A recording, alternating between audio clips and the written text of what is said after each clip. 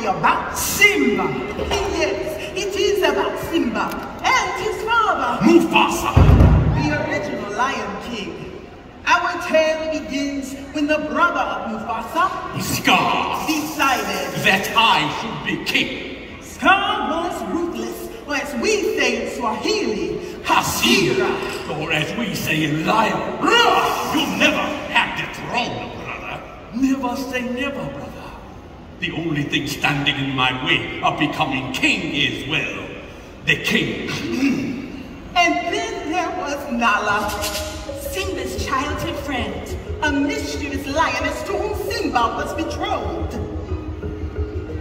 Gotcha! Hey, no fair! I wasn't ready. Simba! It's my God. I gotta go. As the son of Mufasa, Simba was next in line to serve as king. One day, father and son stood together high atop Prime Rock.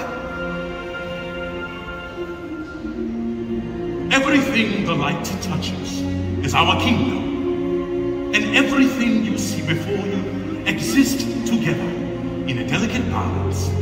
As king, you need to understand that balance and respect all the creatures.